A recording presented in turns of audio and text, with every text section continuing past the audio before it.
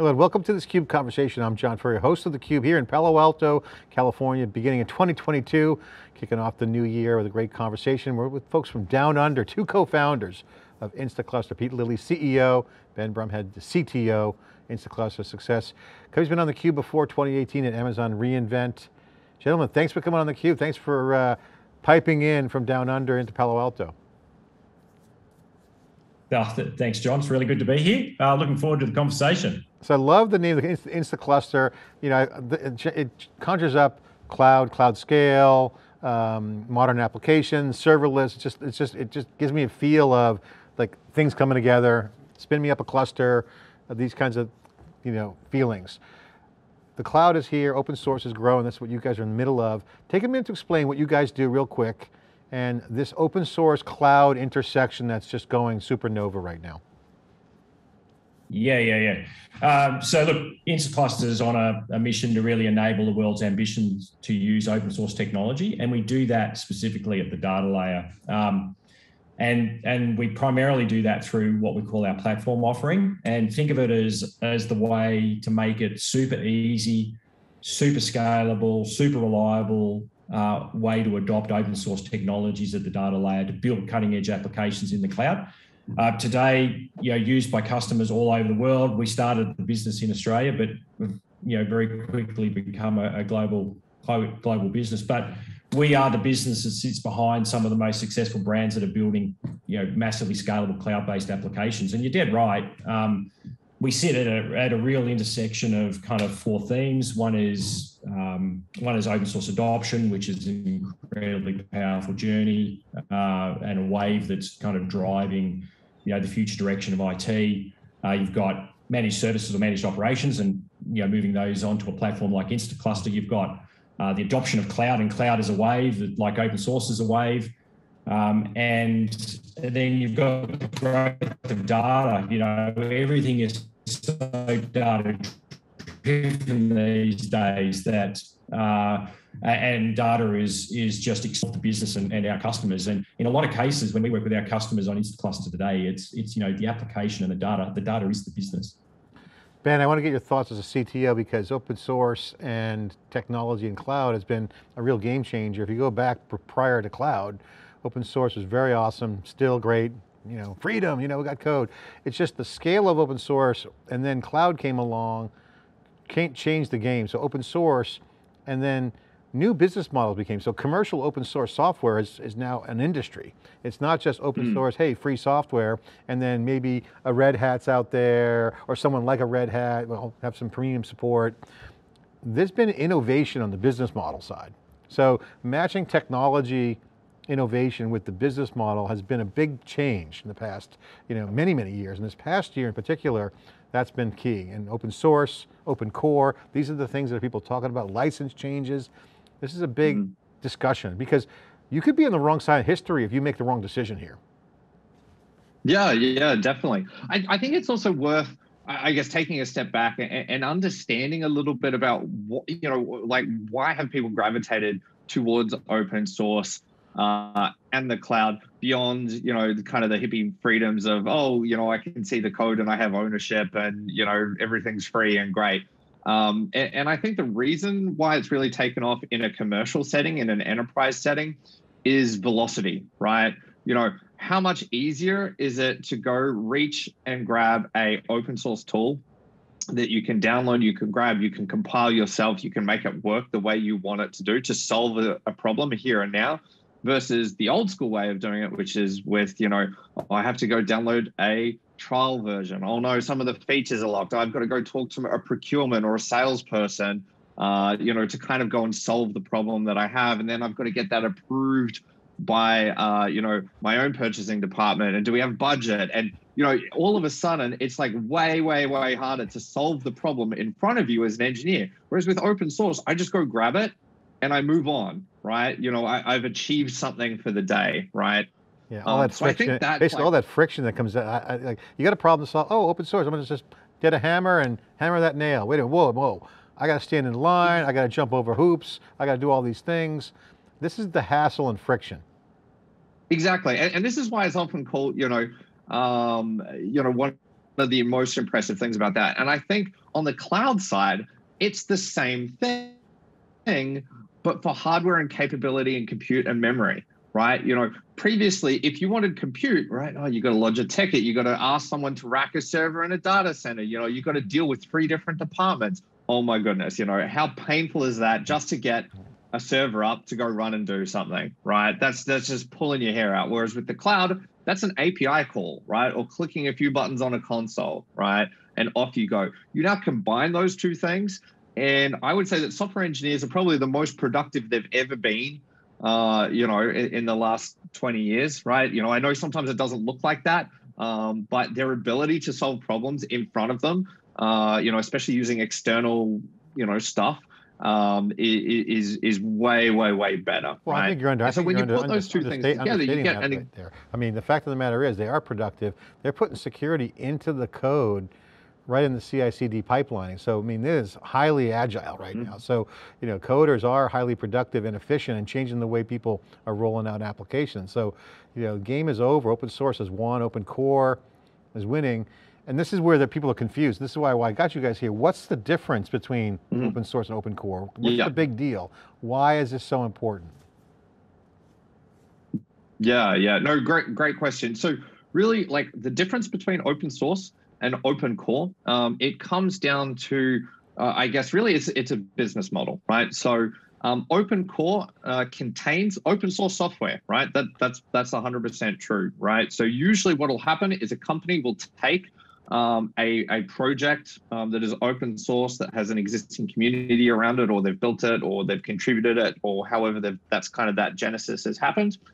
And then what they'll do is they'll look at all the edges around that open source project, and they'll think, what are some enterprise features that don't exist in the open source project that we can build ourselves, and then sprinkle those around the edges and sell that as a proprietary offering, right?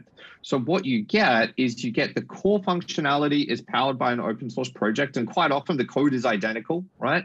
But there's all these kind of little features around the outside that might make it a little bit easier to use in an enterprise environment, right? Or might make it a bit easier to do some operations side of things, and they'll charge you a license for that, right? So you end up in a situation where you might have adopted the open source project, but then now if you want feature X, Y, or Z, you then need to go and fork over some money and go into that whole licensing kind of contract, right? So that's the core difference between open core and open source, right? Open core, it's got all these little proprietary bits kind of sprinkled around the outside.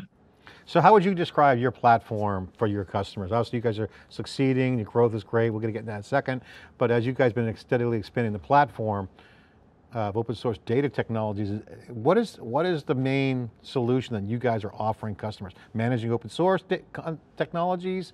What's the main value that you guys bring to the customer?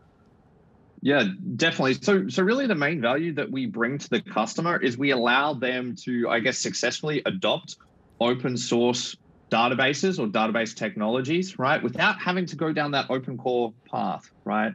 Open core can be quite attractive, but what it does mean is you end up with all these kind of like, mini oracles, right? Or still having, to pay the toll, right? In terms of license fees, right?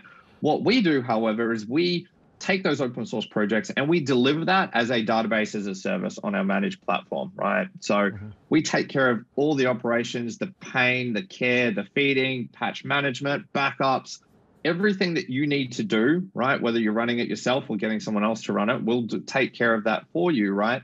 But we do it with the pure upstream open source version, right? So that means you get full flexibility, full portability, and more importantly, you're not paying those expensive license fees, right? Plus, it's easy. It just works, right? You get that full cloud native experience, and you get your database right now when you need it. And basically, you guys solve the problem of one, I got this legacy or existing licensed technology I got to pay for, and it may not be enabling modern applications, and they don't have a team to go do all the work, right? Or some companies have like a whole army of people just embedded in open source. That's very rare. So it sounds like you guys do both. Did I get that right? Is that right? You have to do the platform? Definitely. So we definitely enable it if you don't have that capability yourself, right? we're the outsourced option to that, right? It's obviously a lot more than that, but it's one of those pressures that companies nowadays face, right? And if we take it back to that concept of developer velocity, right?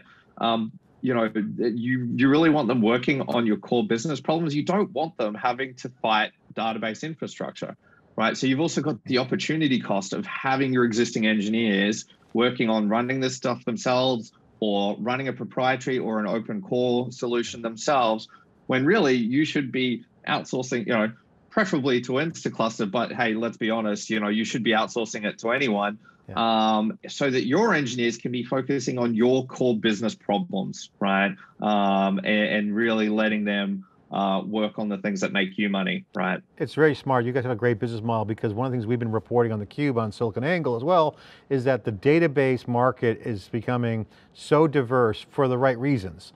Databases are everywhere now, and code is becoming horizontally scalable for the cloud, but vertically specialized with machine learning. So you're seeing applications and new databases. No one database rules the world anymore. It's not about Oracle anymore or anything else. So open source fits nicely into this kind of platform view. How do you guys decide which technologies go in to the platform that you support? Yeah, great question. So we certainly live in a world of I call it polyglot persistence, but a simple way of referring to that is the right tool for the right job, right? And so we really live in this world where engineers will reach for a database that solves a specific problem and solves it well, right?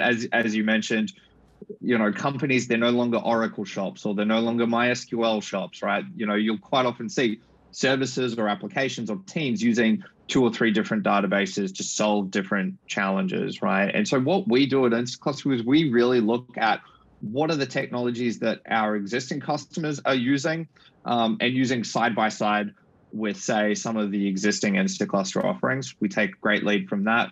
We also look at what are the different projects out there that are solving use cases that we don't address at the moment, right? So it's very use case driven, right? Whether it's, hey, we need something that's better at, say, time series, or we need something that's a little bit better at translytical workloads, right? Or something that's a bit of a better fit for a cache, right? And we work with those. And I think importantly, we also have this view that in a world of polyglot persistence, right, you've also got data integration challenges, right? So how do you keep data synced between these 2 different database types, right? So we're also looking at how do we integrate those better and support our users on that particular journey, right? So it really comes down to, one, listening to your customers, seeing what's out there and what's the right use case for a given technology, and then we look to adopt that. That's great. Ben, machine learning is completely on fire right now. People love it. They want more of it. AI everything. Everyone's putting AI on every label. If it does any automation, it's magic, it's AI. So we know what that's happening. It's just really database work and machine learning under the covers. Pete, the business model here is completely changes too, because now with open source as a platform, you have more scale, you have differentiation opportunities. I'm sure business is doing great. Give us an update on the business side of Instaclustr. What's clicking for you guys? What's working? What's the success trajectory look like? Yeah, I mean, it's been an amazing journey for us. I mean, when you think about it, we founded in 2013, so we're 8 years into our journey. When we started the business, we were focused entirely on Cassandra, but as as Ben talked about, we've gone and diversified those technologies onto the platform, that common experience that we offer customers, so you can adopt any one of a number of open source technologies in a highly integrated way and really grow off the back of that. It's driving some phenomenal growth in our business, and we've really enjoyed sort of growth rates that have been sort of 70, 80, 100% year on year since we've started the business. And that's been, that's led to an enormous scale and opportunities for us to invest further in the platform, invest further in additional technologies in a really highly opinionated way. I think Ben talked about that, that view on integrations, and that becomes incredibly complex as you have many kind of offerings on the platform. So Instaclustr is much more targeted in terms of how we want to take our business forward and the growth opportunity before us. I mean, we think about being deeply expert and deeply capable in a smaller subset of technologies, but those which actually integrate and interoperate for customers so they can build solutions in, for their applications, but do that on Instaclustr using its platform with that common experience. And, so we've grown to sort of 270 people now around the world. We started in Australia. We've got a strong presence in the US. We recently acquired a business called Creditive in Europe, which was a Postgres specialist organization. And that was because, as Ben said before, talking about those technologies we bring onto a platform, Postgres, huge market, disrupting Oracle, exactly the right place that we want to be as Instaclustr with pure open source offerings. We brought them into the Instaclustr family much this year, and we did that to accelerate it onto our platform. And, so we think about that. We think about future technologies on that platform, what we can do and introduce to even provide an even greater and richer experience. Cadence is new to our platform. Super exciting for us because not only is it kind of something that provides workflow as code as an open source experience, but as a glue technology to build kind of complex kind of business logic for applications. It actually drives workloads across Cassandra, Postgres, and Kafka, which are kind of core technologies on our platform. Super exciting for us, a big market, interesting kind of a group of adopters. You've got Uber kind of leading the charge there with that, and us partnering with them now. We see that as a massive growth opportunity for our business. And as we introduce analytics capabilities, exploration, visibility features into the platform, all built on open source, so you can build a complete kind of top to bottom kind of data services layer using open source technology for your platform. We think that's an incredibly exciting part of the business and a great opportunity for us. Opportunities to raise money, more acquisitions on the horizon? Well, I think acquisitions where it makes sense. I mean, I talked about Creditive, where we looked at Creditive, we knew the Postgres was a mature market and we were coming to that market reasonably late. So, the way we thought about that from a strategy perspective was we wanted to accelerate the richness of the capability on our platform that we introduced and became GA late last year. So we think about when we're selecting that kind of technology, that's the perfect opportunity to consider an acquisition for us. So as we look at what we're going to introduce in the platform over the next sort of 2, 3, 4 years, that's that sort of decision that that sort of thinking or frames our thinking on what we would do from an acquisition perspective. I think the other way we think about acquisitions is new markets. So thinking about globally, entry, say, into the Japanese market, does that make sense because of kind of in-language requirements to be able to support customers? Because one of the things that's really, really important to us is, the platform's fantastic for scaling, growing, deploying, running, operating this very powerful open source technology. But so too is the importance of having deep operational open source expertise kind of backing and being there to call on if a customer's having an application issue. And that kind of drives a need for us to have in-country kind of market support. And so when we think about those sort of opportunities, I think we think about acquisition there as like another string to the bow in terms of getting presence in a particular or an emerging market that we're interested in. Awesome. Ben, final question to you is on the technology front, what do you see this year emerging? A lot of changes in 2021. We got another year of pandemic situation going on. Hopefully it goes by fast. Hopefully it won't be 3 years, but again, who knows? But You're seeing the cloud open source actually taking as a tailwind from the pandemic. New opportunities, companies are refreshing. They have to, they're forced. There's going to be a lot more changes. What do you see as from a tech perspective in open source, open core, and in general for large companies as open source continues to power the innovation? Yeah, definitely, the pandemic as a tailwind, particularly for those companies adopting the cloud, right? I think it's forced a lot of their hands as well. Their 5-year plans have certainly become 2 or 3 year plans around moving to the cloud. And certainly, that contest for talent means that, you really want to be keeping your engineers focused on core things. So definitely, I think we're going to see a continuation of that. We're going to see the continuation of open source, dominating when it comes to database and the database market. The same with cloud. I think we're going to see the gradual march towards different adoption models within the cloud. So, serverless, right? I think we're going to see that kind of slowly mature. I think it's still a little bit early in the hype cycle there, but we're going to start to see that mature.